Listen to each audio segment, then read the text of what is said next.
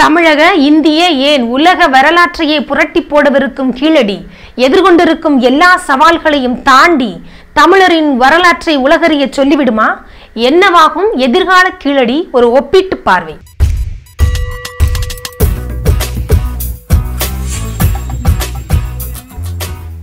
இந்தி திணிப்பு, தமிழ்நாட்டில் தமிழுக்கு முக்கியத்துவமே, பெயர் பலகையில் கூட தமிழ் இன்மை என கொஞ்ச நாளைக்கு முன்னாடி வரைக்கும் ஒரு பதட்டத்தில் அல்லது ஒரு வெறுப்பில் அல்லது ஒரு வேதனையில் இருந்த தமிழ் மக்கள் அனைவரின் மனத்திலும் பெரும் மழை போல ஒரு குளிர்ச்சியை உண்டாக்கி இருக்கிறது கீழடியில் கிடைத்த அகழ்வாராய்ச்சியின் முடிவுகள். தமிழரின் வரலாறு சங்ககாலம் என நாம் குறிப்பிட்டிருக்கும் வரலாறுக்கும் முந்தையது என்பதை நிரூபித்திருக்கிறது கீழடி. இந்த கீழடியை பற்றி நீங்கள் கொஞ்ச நாளாக நிறைய வீடியோஸ் பார்த்துருப்பீங்க. ரொம்ப தெளிவாக அதோடைய ஆரம்பம், தொடக்கம் எல்லாமே நல்லா ரொம்ப தெளிவாக சொல்லிட்டு இருக்காங்க. அதை என்னெல்லாம் கண்டுபிடிச்சிருக்காங்க, கண்டுபிடிக்கப்பட்ட பொருட்களுக்கு பின்னாடி உள்ள வரலாறு என்ன, அது எந்த காலம், எல்லாத்தையுமே நீங்கள் ரொம்ப தெளிவாக பல வீடியோஸில் பார்த்துட்டு இருப்பீங்க.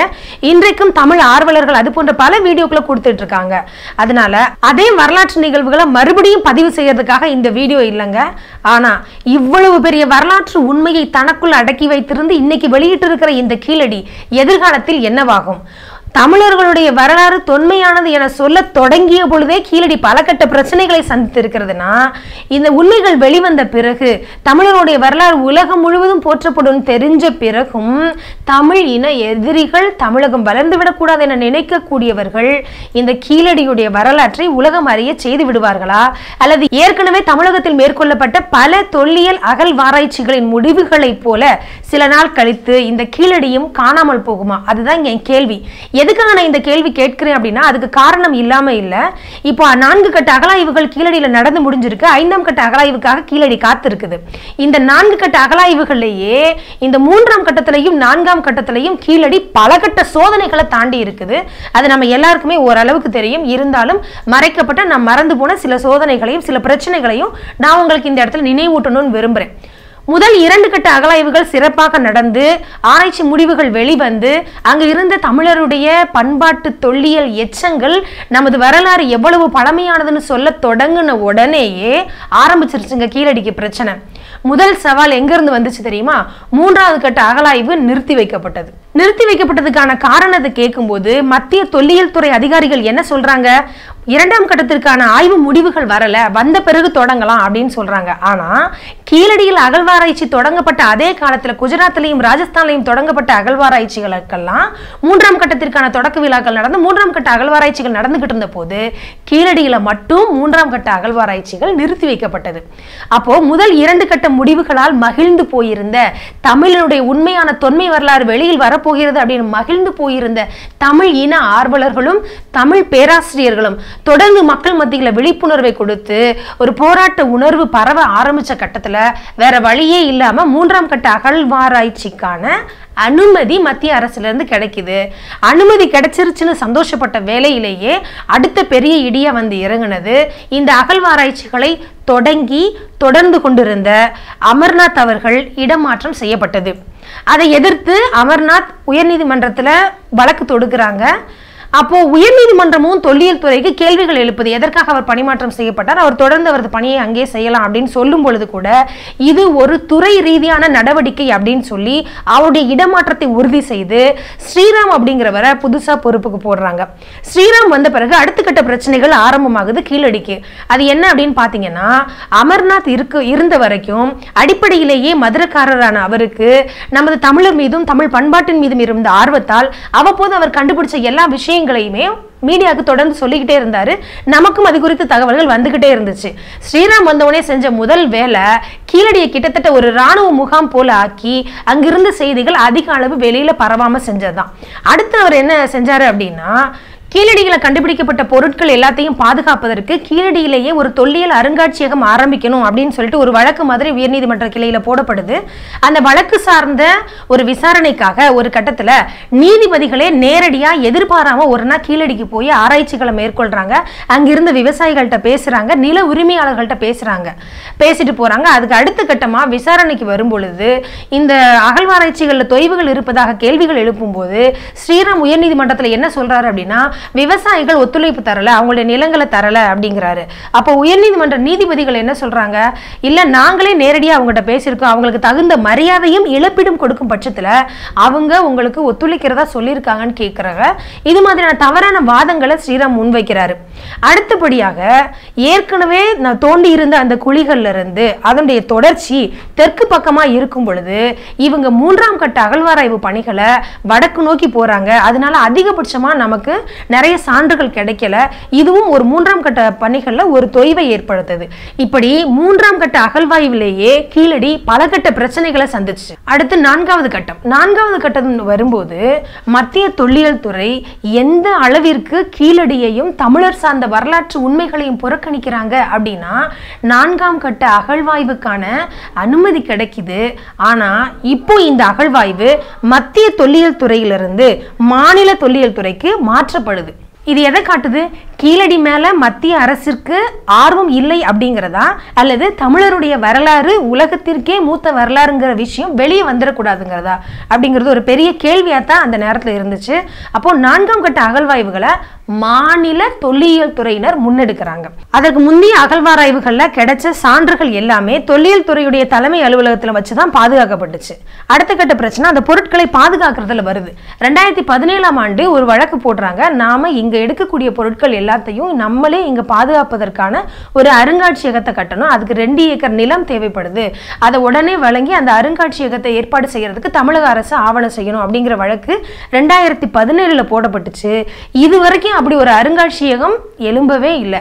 அப்போ நம்ம கிடைக்கக்கூடிய இந்த பெரிய மிகப்பெரிய வரலாற்று நினைவு சின்னங்களை எல்லாம் எங்க பாதுகாக்கிறது? அப்ப கீழடி இத்தனை நாள் தனது கருவறையில் சுமந்திருந்த இந்த வரலாற்று சான்றுகள் எல்லாம் பாதுகாக்கப்படுவதற்கு கூட ஒரு இடம் இல்லாம வீணா போனோமா? வீணா போயிட்டா எதிர்காலத்திற்கு அல்லது அடுத்த கட்டத்திற்கு இந்த வரலாற்றை நம்ம எப்படி எடுத்து செல்ல முடியும்? கண்டுபிடிக்கக்கூடிய தொல்லியல் எச்சங்களை பாதுகாப்பதற்காக நாடு முழுவதும் 44 தொல்லியல் அருங்காட்சியகங்கள் இருக்கு. அதுல ஒன்னே ஒண்ணு மட்டும் தமிழ்நாட்டில் இருக்கு. அதுவும் கூட நமது கோட்டைக்குள்ள ரொம்ப பத்திரமா இருக்கு. ஆனா அதிகமான அகழ்வாராய்வு பகுதிகள் தமிழ்நாட்டில் இருந்திருக்கு. இங்க இருக்கக்கூடிய அகழ்வாராய்ச்சி பகுதிகள்னு பார்த்தாலே அதுவே ஒரு பெரிய வரலாறு. இப்போ எதுக்காக கீழடியுடைய எதிர்காலம் பிரச்சனையில இருக்கு அப்படின்னு நான் சொல்லிட்டு இருக்கேன்னா, இதற்கு முன்னாடி அகழ்வாராய்வு நடந்த பகுதிகளும் அங்கிருந்து கண்டெடுக்கப்பட்ட பொருட்களும் அல்லது அங்கிருந்து உறுதி செய்யப்பட்ட தமிழருடைய நாகரிகங்களும் அப்படியே ஆவணங்களாச்சே ஒழிய அடுத்த கட்டத்திற்கு போகல. அப்போ கீழடியும் அப்படி வெறும் ஆவணமாக மட்டும் மாறிவிடுமா? மற்ற பகுதிகளை விட மிக சிறப்பு மிக்கதாக சங்ககால வரலாற்றையே உண்மையான மதுரையின் எல்லைகளை கூட கேள்விக்கு உள்ளாக்கி இருக்கிற தொடக்க கால நாகரிகம் அல்லது நாகரிக வளர்ச்சி அல்லது எழுத்துக்களின் வளர்ச்சின்னு சொல்லப்பட்ட அசோகருடைய கல்வெட்டுக்களையே கேள்விக்கு உட்படுத்தி இருக்கிற இந்த கீழடியும் கூட அடுத்த கட்டத்திற்கு போகாம ஏற்கனவே நடந்த அகழ்வாராய்ச்சிகளை போல வெறும் ஆவணமாயிடக்கூடாது அப்படிங்கிறது தான் நம்ம ஆதங்கத்துடைய ஒரு பகுதி. தமிழகத்துடைய தொன்மை வரலாறு வெளியே வந்திருக்கு அப்படின்னு எல்லாரும் கீழடியை கொண்டாடிக்கிட்டு இருக்க ஒரு நேரத்துல எதற்காக கீழடியை குறித்த இந்த பயத்தை நான் பதிவு செய்யறேன் அப்படின்னா, இதற்கு முன்னாடி தமிழகத்தில் நடந்த தொல்லியல் ஆராய்ச்சிகளும் அந்த முடிவுகளும் இன்றைக்கு எந்த நிலைமையில் இருக்குன்ற ஒரு கேள்வி எழுப்புனா அதற்கு விடையாக வரக்கூடிய பயம்தான் கீழடி குறித்த பயமா இங்க பதிவு செஞ்சிருக்கேன். சில உதாரணங்கள் சொல்லணும் அப்படின்னா, தூத்துக்குடி மாவட்டம் திருச்செந்தூருக்கும் திருநெல்வேலிக்கும் நடுவில் இருக்கக்கூடிய ஆதிச்சநல்லூர்ல தொல்லியல் எச்சங்கள் கிடைச்சிச்சு. இன்னும் ஒரு வியப்பான செய்தி என்ன தெரியுமா?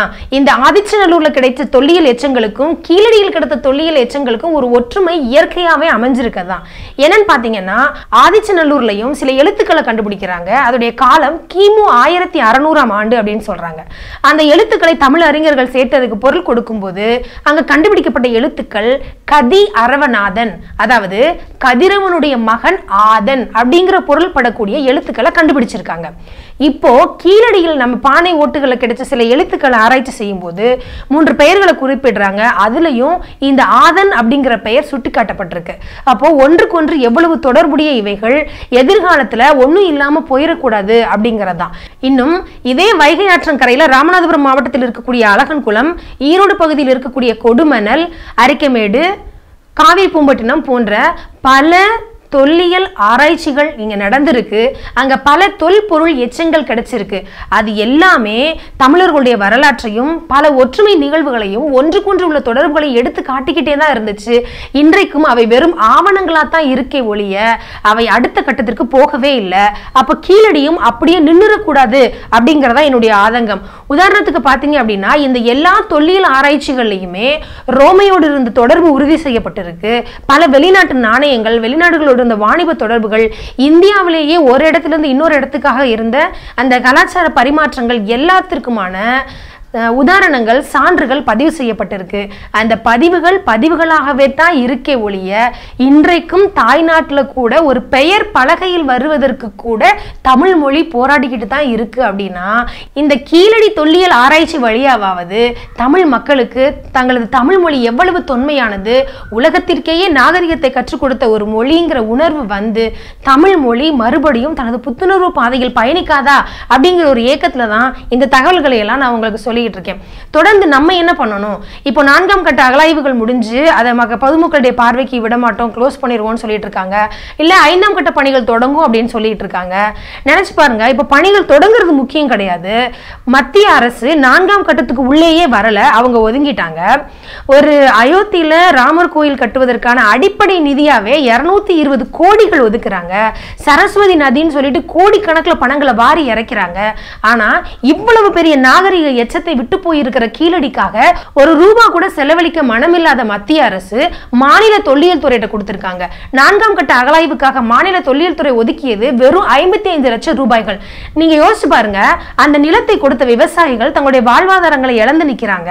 அதற்கு தகுந்த இழப்பீடு கொடுக்கப்படலைன்னா அவங்க எப்படி அடுத்த கட்ட ஆய்வுகளுக்கு நம்மளோட ஒத்துழைப்பாங்க? ரெண்டாவது, இவ்வளவு பெரிய இந்த வரலாற்று உண்மையை ஆவணப்படுத்துவதற்கு ஒரு தொல்லியல் அருங்காட்சியகம் கூட நம்மளால கட்ட முடியல. எந்த அளவுக்கு நம்ம அரசியல்வாதிகளும் ஆட்சியாளர்களும் இந்த கீழடியை புறக்கணிப்பு செய்வதற்கு எல்லா முயற்சியிலும் செஞ்சுட்டு இருக்காங்க, எந்த அளவிற்கு அதிகாரத்தில் உள்ளவர்களால் கீழடி புறக்கணிக்கப்பட்டு இருக்கு அப்படிங்கறத தொடர்ந்து நம்ம உன்னிப்பா கவனிக்கணும். ஒருவேளை இதுவரைக்கும் கிடைக்கப்பட்ட தொல்லியல் எச்சங்களை போல கீழடியில் கிடைத்த தொல்லியல் எச்சமும் இல்லாமல் போகக்கூடிய நிலை வந்தால் நமது பாரம்பரிய விளையாட்டை மீட்டெடுப்பதற்காகவே போராட்ட களத்தில் குதித்த நாம் நமது மொத்த பாரம்பரியத்தையும் உலகத்திற்கே சொல்லக்கூடிய கீழடியையும் மீட்டெடுக்க போராட வேண்டிய ஒரு கட்டத்துல இருக்கிறோம் அப்படிங்கிறத தமிழர் அப்படிங்கிற உணர்வு இருக்கிற ஒவ்வொருவரும், ஜாதி மதம் இனம் எல்லாத்தையும் தாண்டி தமிழ் உணர்வு இருக்கக்கூடிய எல்லாருமே அதை மறக்காம அடுத்த கட்டத்திற்கு எடுத்து போக வேண்டிய கடமை உள்ளவங்க அப்படிங்கிறத நான் நினைவூட்ட விரும்புறேன். இன்றைக்கு தமிழர்கள் எல்லாரும் பல்வேறு உணர்வுகளால பிரிஞ்சு கிடக்கிறோம். அப்படிங்கிற ஒரு கட்டத்துல நம்மை ஒற்றுமைப்படுத்துவதற்காகவே காலம் சரியான காலகட்டத்துல கீழடியை வெளியே கொண்டு வந்திருக்கு.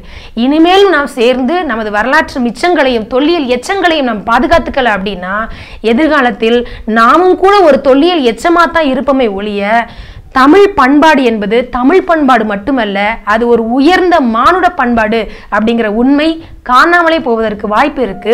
அதனால தொடர்ந்து கீழடியில நடக்கக்கூடிய நிகழ்வுகளை உன்னிப்பா பாருங்க.